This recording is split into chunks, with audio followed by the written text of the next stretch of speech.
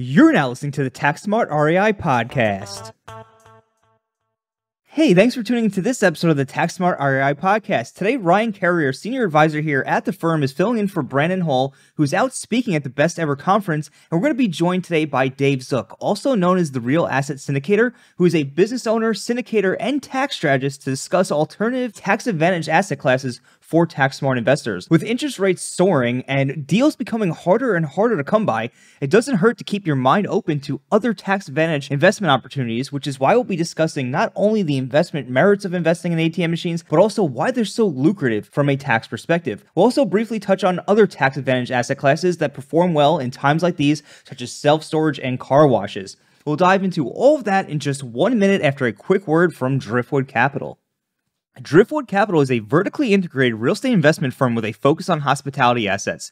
For more than 25 years, the principals at Driftwood Capital have built deep relationships with brands, lenders, and brokers, unlocking direct access to institutional-grade investments for its network of over 1,500 accredited investors.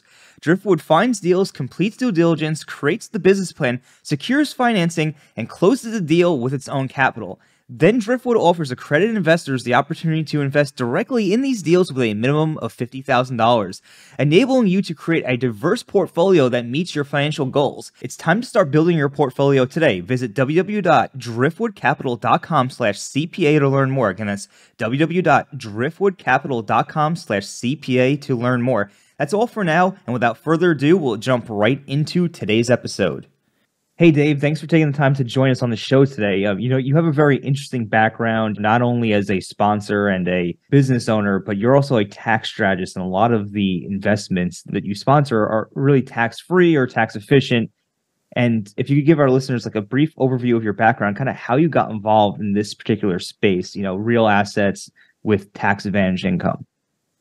Yeah, so my background is I grew up in a very business-friendly entrepreneurial family, and we're in the modular building business. And my dad was very successful. I watched him buy assets. I watched him self-manage some single-family homes that he bought as an investment. And I just quickly made up my mind that that was never going to be me. And I sort of shunned real estate investing from an early age from watching that unfold.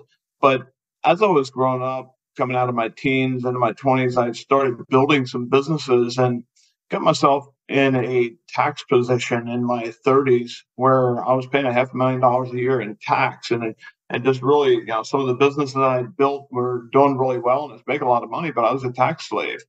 And so a couple of things that changed my life, Robert Kiyosaki told me that you can make millions of dollars a year and pay no tax legally. And his CPA, Tom Wheelwright, said, if you want to change your tax, you got to change your facts. And it was the first time in my life that I realized that it was in my control to kind of set my own destiny in that space. I always thought if you make a lot of money, you got to pay a lot of tax. It's, conventional wisdom, right? So, I got to hanging around with the right folks and quickly realized that you could use real estate, specifically multifamily apartments, which is what I started doing then, was buying apartment buildings. It quickly went from $500,000 a year in tax to zero, and been very close to zero ever since. And it's just been a lot of fun. Awesome. And I know besides multifamily, you're also involved in other tax advantage assets. Would you be able to kind of give a quick overview of like what you're currently involved in and why maybe you decided to get involved in some of those asset classes? Yeah, so our three core main asset classes are self-storage, ATMs, and car washes. And I have sold all of our multifamily apartment buildings. I had built up a portfolio of 3,000 to 4,000 doors, and I sold my last one in August of 22. And during that time, from 2000, about 17 and forward, I'd started kind of transitioning from multifamily into self-storage. Love the space. It's been very kind to us. But also, I'm a serial entrepreneur. I'm a serial investor, and I invest in a lot of different asset classes. But our three core asset classes we take out to investors is self-storage, ATMs, and car washes. And just lots to love about all three of them, and sometimes for different reasons. Some of them are more aggressive on the tax impact side. Some of them are more aggressive on the cash flow side. And then, some of them, may have a big equity appreciation benefit to them. So really just designing my portfolio with some diversification, getting those asset classes to work for me, keeping myself tax efficient. So those are some of the reasons that I invest in some of those asset classes. But I love the asset classes, but even better, I love the operations teams that are behind those asset classes, because at the end of the day, that's what makes those asset classes work. Absolutely. Absolutely. Definitely cannot knock the operators is the backbone of any business, right? So, I know ATMs are very popular amongst our community, our tax smart investors community. A lot of people I've seen over my career invest in ATMs because of the cash flow benefits as well as the tax benefits that come with ATMs. I know there's a lot of tax benefits there and the ability to use depreciation. But before we kind of dive into that, could you kind of give us a quick overview maybe of what the investment opportunity with ATMs are, maybe like the pros and cons, and then we can kind of get into the tax side of things? Yeah, so the investment opportunity is, I'll give sort of a backstory on the ATM as an asset class. There's several different ways to make money in ATMs and the ATM business. I know some mom and pop operators who run around servicing 20, 30, 50 ATM machines, and it's a very hands-on, very sensitive business, lots of cash involved. So typically when you have a mom and pop operator, they're very active in the business. That can be great. That can be a very lucrative business model, but it's not scalable. You get your little business going on, you really can't scale that model. And then on the flip side of that, you have big publicly traded companies, fully audited, everything from the maintenance contractors to the people delivering the cash. It's all, cameras everywhere, fully audited. We're somewhere in the middle, also audited, also using third-party contractors to do the work for us. We instead of going to private equity for our cash, we basically take down a large portfolio of ATM machines that are already in position, already in operation. And then we take that portfolio and we fund the portfolio with our investors' cash. So the investment opportunity for our investors is to come in and buy the units of ATM machines. We manage those ATM machines. They get a slice of the revenue coming off the surcharge transactions. And it's very passive for an investor. It's very lucrative from a cash flow perspective. And the tax impact is really aggressive too, 100% bonus depreciation. And it just works at a number of different levels. But those are some of the highlights. It's really a very aggressive cash flow stream and a great tax play as well. That's great. How do you guys actually choose the market that you're going to invest and acquire these ATMs? So great question. This, at its core, is a real estate play. You're taking a 2-foot by 2-foot piece of real estate and maybe bringing it to its highest and best use. You're monetizing that piece of real estate. So, what's the 3 most important questions for a real estate transaction or a real estate purchase is, location, location, location. There's no difference in the ATM space. It's very location sensitive. You want to be where the people are that use ATMs. And it's a very specific group of people. I'm guessing many of your listeners don't use a lot of cash. Most of our peer group doesn't use cash. I don't use cash. And I'll tell you a quick story. About 2 weeks ago, we were in Florida and I needed some cash. Something came up. We had to pay somebody in cash. And I had to get my kids to go out to the ATM machine and get cash out because I couldn't get them out. I own hundreds of ATM machines myself. Personally, I can't get cash out. I don't use much cash. But there's a group of people. Normally it's lower income folks. It's EBT card carriers, folks on welfare that are getting their cards filled. They can run to an ATM machine and get cash. You got immigrants that are using these ATM machines a lot. That's the way they transact. That's their bank. And so you got this group of people. And when you look at that group of people, it's one of the fastest growing demographics in this country. And so when you recognize that there's more cash, not less, many people think cash is done. There's more cash in circulation today. There's more than twice the amount of cash in circulation today than there was 12 years ago.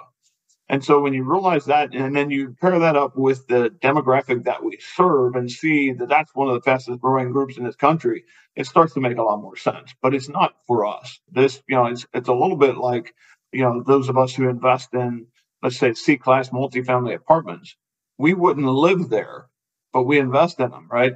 Sort of like that in the ATM space. We're not users, but somebody's picking up that surcharge revenue, and it might as well be us, right? Yeah, you actually kind of answered the question that I was most curious about with our time, which was, do you actually see this industry, the ATM industry, as a growing industry? And it kind of sounds like you would say yes, because the demographics are growing and their use of kind of the cash and the ATM is growing. So you'd say yes, but how else does Bitcoin come into this? Does Bitcoin impact the ATM business as well a lot for you guys?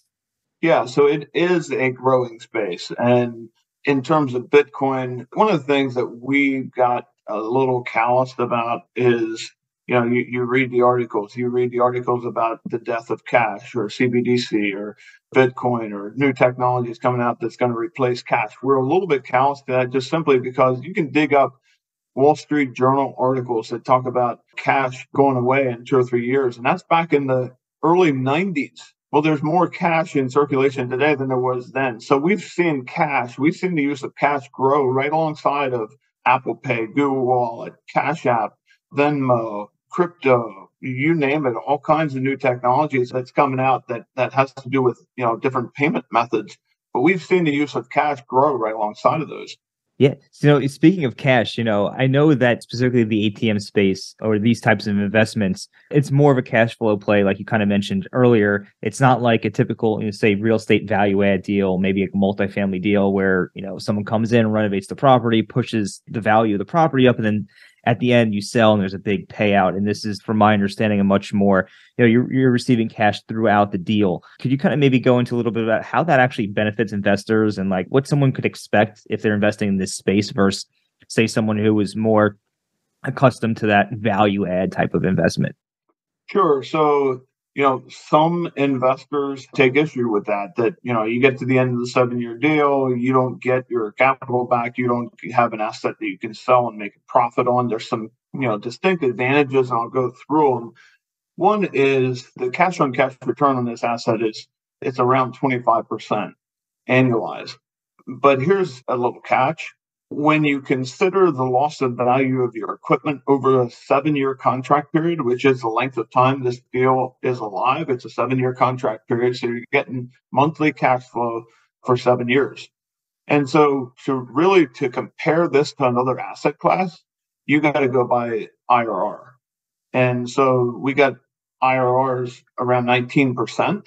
And so when you look at, let's say, an apartment building, that you said to your investors, look, we're going to buy this apartment building, we're going to sell it in 7 years. IRR is going to be between 19 and 20%. Would that be a great deal? Okay, if the answer is yes, then you should be okay with an ATM investment, even though you don't sell it for profit at the end. One of the beautiful things about this, and we talked about tax play, tax impact early in our conversation, when you consider that you get today, it's now 80% bonus depreciation. Last year it was 100% bonus depreciation. But even with 80% bonus depreciation, and then you add in that first 12 months of cash flow, you're getting between 60 and 70% of your principal back in your pocket in that first year. In that first year, from your time your cash flow starts, now you're taking a lot of risk off the table. You're taking your risk capital off the table and it's back in your pocket. Now you've got another 6 years worth of aggressive cash flow behind that. So when you consider the tax impact and how quickly you get your cash back, you're not unlike an apartment building where you may be getting steady cash flow throughout the hold. And then your real upside is when you sell, you're getting your cash flow, aggressive cash flow throughout the hold period, throughout the 7 years. So there's some very distinct differences between brick and mortar real estate investment and this asset class. But when you start getting advanced and start using this asset class that has aggressive depreciation and start using it to offset the tax liability in some of your other investments or assets that you're using to build wealth or accumulating, you get yourself in a tax-free or tax-efficient situation. That's a great way to build wealth. You get momentum very quickly. Can you sell these ATMs for some sort of like a salvage value amount? Or are they basically like, no, there's no value at the end of that 7 years? Yes, you can. And I'm happy to send our investment summary. All that information is in there. But the answer to your question is yes. At the end of 7 years, we sell your ATMs at fair market value, which is, almost nothing. We project around $3,000. But yes, you do get some money back at the end of the deal when we sell your units for basically scrap value.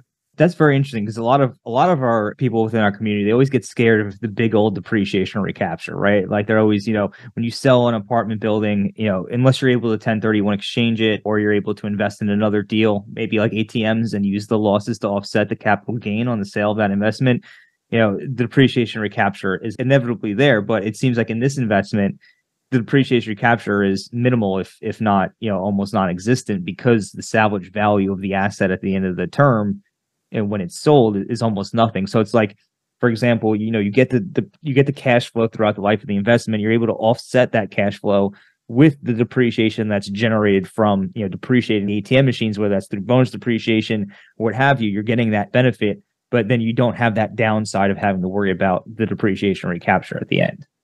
Yeah, the most, and there's no wrong way to use the depreciation. The most conservative way to use the depreciation is just do nothing and just let it sit there in your depreciation bucket and wipe out the tax liability and the cash flow that's coming from your investment.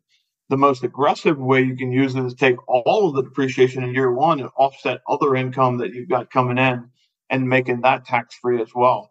But just to your point about the recapture, when you collect let's say $3,000 at the end of the deal, that's considered income. So there is no depreciation recapture. And I'm glad you brought that up because that's kind of a big deal. When you consider, unlike an apartment building or self-storage, when you sell the asset, you then turn around and recapture all that depreciation that you took. There is no recapture here. So you really got to count your tax impact as cash in this case because you never recapture it. It's a very interesting investment for sure. It's something, I'm definitely considering. I know you mentioned before you could offset other sources of income. A lot of people get confused in this space. At least people within our community have came to me with this question in the past, and that's ATM machines, the income that's being generated, the losses that are being generated perhaps from these ATM machines. This is passive income, passive losses. All right. So, you can't go invest in an ATM machine and necessarily take these losses against your active income, like say a W-2 job or maybe an active trader business. However, these losses can offset other forms of passive income, like your real estate investments, like other ATM machines, perhaps like other passive investments. Is that correct in your experience? Yeah, so you can't take this depreciation to offset tax liability on W-2 income, ordinary income. This is a passive investment. It produces passive losses. So again, if you don't have other passive income to offset, then you just let this sit here in your passive income bucket or your passive depreciation bucket, and it wipes out the tax liability on the income coming from your ATM investment. But if you have other income, other passive income from other assets that are coming in that aren't protected, you can use that depreciation to wipe out the tax liability on those other income streams as well. That's powerful. That's powerful. And it's an important distinction for everybody out there to understand. If you're looking to offset your W-2 tax liability, passive investment like an ATM machine wouldn't be that way. I just want to clarify that because we get this question all the time. Some people think they're going to go invest in an ATM machine, start wiping out their W-2 tax liability. But, while that's not possible, you could see here from what we're discussing today, ATM is very efficient from a tax perspective because, again, it would shelter that income from the ATM machines throughout the life of the deal. And then also with the salvage value being so low at the end, the depreciation recapture is virtually non-existent, or at least, a very minor concern there. So very interesting. Well, I think it's very important. Like I'm guessing most of the people that are listening to this are interested in building wealth, right? And right. So I think it's hard to build wealth when you don't have your tax thing figured out. If you can figure out how to be tax efficient and start using depreciation to offset the tax liability on your income, that's one of the quickest ways to get momentum to build wealth. If you're not paying attention and you're just out there making a lot of money, you're going to get taxed, and you're going to be the tax slave that I used to be. And so when you can figure out how to get that under control and live a tax efficient life using some of these asset classes that we're talking about, ATMs specifically right now, you can get momentum quickly and your path to building wealth becomes a lot easier. And just to pile onto that, we talk a lot about real estate professional status, the short-term rental tax strategy, pulling rental properties that by default are passive. and then using those strategies to make those losses non-passive.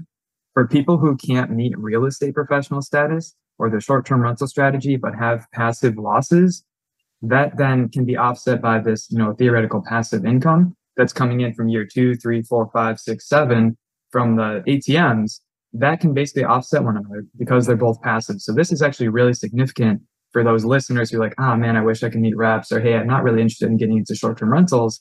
Hey, this is another opportunity to have kind of these passive income and passive losses offset one another. So this is really significant for our listeners, I think. Yeah, and again, just the importance of realizing that this is depreciation that you can use to offset your tax liability on other income, and you never have to recapture that like you would when you're selling a building, a self-storage asset, or an apartment asset. Yeah, shifting gears a little bit away from the ATM space, ATMs are certainly great investment opportunity. I know you also have another investment opportunity that you invest in. We actually did an episode, Brandon and I did an episode on car washes a few episodes back, and how if you are an operator of car washes, there are ways that you can use car washes to offset your income, your non-passive income. But just going down the car wash space a little bit, would you be able to just discuss a little bit about why car washes, why you decided to go into the car wash space, and kind of what the investment opportunity and tax benefits for investing in a car wash type of deal are? Well, I'm an investor, and the asset classes that I offer to my investors, I mean, it's simply a reflection of my portfolio. I find an asset class that I like. I find an operations team that I love. We go out and create value in some sort of way, whether it's ATMs and putting them in location, monetizing it, that location. Car washer, we're building a lot of Tommy's Express car washes. We're set to be very shortly the second largest franchisee in Tommy's Express entire organization. And so I just came back this morning from an investment conference in Salt Lake City. 2 different ones, actually. I was there. I got to speak at this investment conference, and it was sort of heavy multifamily. And so there's a lot of frustration in the room. There's some people that were in trouble that, when interest rates go from 3.5 to 6, I mean, that's a problem if you're not covered, if you're not protected. And so, your question is why car washes? Well, I chuckle sometimes when I hear people talking about this apartment deal that they're working on, and now it doesn't make sense anymore because there's a 75 basis points rate hike or 50 basis point, 0.5%. And now the deal doesn't work anymore. I need more margin than that. And I'll give you an example. Like when we went through the spring and summer of 2020, COVID-19, I mean, we're like, it's raging and people are scared. And so our portfolio, our surcharge transactions fell at one point, where our revenue fell at one point between 9 and 10%. We've got a 28% buffer, meaning the decline in transaction volume could be 28%, could drop 28% before our investors would have any kind of negative impact. Our car wash facilities that are operational, we're talking 45 to 50% margins. So when you're talking about interest rates or the cost of capital could go up by 10 to 15%, and these deals would still work. There's a lot of margin in there. So why car washes? Lots of reasons why I love this space right now, but margin, cash flow, tax impact. And here's something else many people don't realize. Car washes and gas stations are the only brick and mortar commercial real estate asset classes that the building is considered like a piece of equipment. Like you can write off or you can deduct the cost of the building just like as it was a piece of equipment. So if you got 100% bonus depreciation, you can take 100% bonus depreciation on that building, just like you could if it was a piece of equipment inside the building. So it's very unique in that gas stations, car washes, the only ones in the business where you don't have to do a cost seg study, you don't have to accelerate the depreciation. You can automatically take 100% bonus depreciation on that building. And so tax impact, cash flow, there's a lot to love about the subscription model where you have monthly memberships that helps reduce the volatility, helps reduce the risk for investors. It also builds incredible value when you can show a consistent stream of income through subscriptions to private equity firms and institutions. that's probably what will be our exit, will be to a big institutional private equity firm. And that's how they value some of these assets, is when you have that recurring revenue, subscription-based model. And so I could keep going on and on about why I love car wash space, but those are some of them. It's very interesting that you said that, because I see a lot of people, a lot of sponsors right now hurting in the multifamily space because exactly what you said. Interest rates went up quite substantially, quite quickly, and a lot of deals are no longer making sense for them. They're slowing down deal flow. They're not putting in as many offers before. Returns are, of course, taking a hit. And I think sometimes people, especially in the real estate space, get too focused on real estate, right? And they forget that there's other asset classes out there, like ATM machines or like car washes, for example, that you can get greater returns. And like you said, with greater margins, there's more insulation, I guess, what I'm trying to say, from the impact of interest rates. So I guess for everybody who's listening out there, for all the tax smart investors, real estate could be the backbone maybe of your portfolio. But there's nothing wrong with taking a look at some of these other investment opportunities, especially during times like this when interest rates are impacting your deals and acquisitions are slowing down. Take a look at these other asset classes, see how they can maybe boost the returns of your portfolio, or maybe be a better investment than the other opportunities that are currently available, in the marketplace. Yeah, not only do you get more margin out of some of these, you create some diversification in your portfolio. That was important to me. One of the reasons I made the transition from apartments to self-storage was, in my research, I figured out that self-storage is one of the most recession resilient asset classes in any commercial real estate space. And so, realizing, I often, sort of stress test different asset classes, like, how did this asset class do from 2008 to 2010 or 2020 to 2022? What did that look like? And when you stress test a self-storage against any one of those timeframes, you'll see that that was one of the best performing asset classes throughout and then after, like during the recovery period of any of its commercial real estate peers. So just, creating that diversification inside your portfolio is a big deal as well. Yes, no, diversification definitely key. And I think a lot of investors definitely do probably, get stuck in that real estate bubble. So it's important to consider how you can diversify your asset classes. I know right now, I'm speaking from my personal experience, I'm diversifying my portfolio. So just multifamily, which is predominantly what I've been in the past.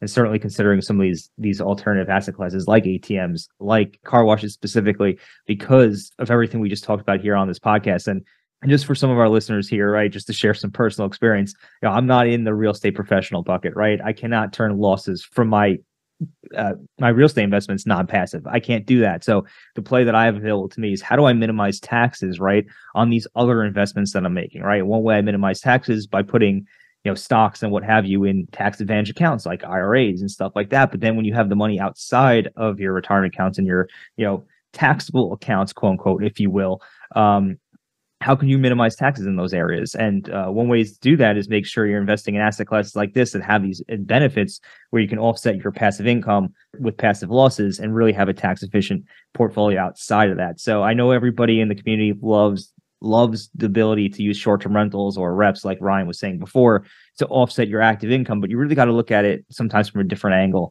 and say, okay, how can I minimize the tax liabilities using these other investment opportunities? And I think we just went through a bunch of them here today that can help you do that. Yeah, and talking about diversification, you're talking, when you look at the difference between an ATM investment that has aggressive cash flow, aggressive tax impact, but no equity on the back end. We talked about that.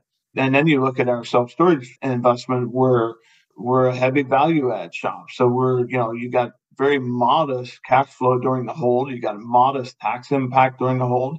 But then you've got, in our history, you'll see just an incredible buildup of equity appreciation, and, you make your money on the exit. So having those two very different things in your portfolio at the same time. And another example I'll give you is, we're talking spring 2020, summer 2020 through, going into 2021, eviction moratoriums and all kinds of not fun things that, if you were an apartment investor, happening during that time. There was no eviction moratoriums in self-storage. So that was a source of comfort and a source of stability inside the portfolio when you had those, when you sort of had those two asset classes doing two different things. It was a source of stability. There was none of that going on in the self-storage space. And self-storage, it was like one of the best performing asset classes, right behind data centers this time. You are being spied on. You don't need to question that. But from 2008 to 2010, self-storage, best performing asset class among all of its commercial real estate peers. 2020 to 2022, number 2 behind data centers. So really just having stability inside your portfolio in times of uncertainty. Yeah, it seems like kind of no matter what facts and circumstances and life situation you're in, there's some sort of a tax advantage investment that you can be making, right? We talk about wraps and short-term rentals. Hey, I'm not in that. Hey, I've got this over here as far as kind of, more tax advantage investments that I can make. For some of our listeners, not everyone's going to be like an accredited investor. So do you have to be an accredited investor to invest into these kind of syndications that you guys offer? You do. Okay. We only do 506 fees, which means that you need to be accredited to take part in any of these deals. I'll give a quick tip to anybody who out there who's like, oh, I wish, I don't maybe meet the income or net worth requirements to become accredited. One way you can become accredited is by holding a specific license from the SEC. There's 3 of them, but the easiest one for most individuals to obtain is the Series 6-5. That's your registered investment license. And I actually obtained that a few years ago for this exact purpose. It's a great way to become accredited, get access to these type of 506c investments if you're not meeting those income or net worth requirements just yet. And just for anybody who's wondering, it's $200,000. The way to qualify is either you have $200,000 of income for the last 2 years with the expectation of meeting that again the third year if you're single. If you're married, it could be $300,000 combined between you and your spouse, or it's $1 million in net worth excluding your primary residence. So that's how you traditionally become accredited. But again, if you hold one of these licenses like this Series 6-5, you're also going to be considered accredited as well. I mean, I took the test, relatively easy to study for and pass. So if you're wondering out there how you can become accredited faster, that might be an option for you. And there's one more way that's new for the last 12 months, and that is if you're a key employee of a company that sells securities. If you're a director and officer in a company that sells securities, that's another way you can be accredited. Yeah. So there's a bunch of ways out there for people to become accredited. And Dave, I really appreciate you taking the time to join us on the show today and sharing your knowledge and expertise in these areas. If our listeners wanted to learn more about you, what you have going on, maybe get involved in investing in ATMs or car washes, self-storage, what have you, what would be the best way for them to do so? Yeah, so you can go to our website at therealassetinvestor.com. The best way to reach any of us is to just go straight to info@therealassetinvestor.com. That gives you access to my entire team, and I promise you somebody will get back to you quickly. Feel free to reach out for resources on any of these asset classes, or if you have a tax question or any of that stuff, feel free to reach out to us. And for sure, one of my team members will get back to you. info@therealassetinvestor.com. All right, awesome. We'll go ahead and drop that in the show notes for anybody who's interested in exploring this further. Thanks again, Dave. Really appreciate you coming on the show today. Thanks for having me on your show. It was fun.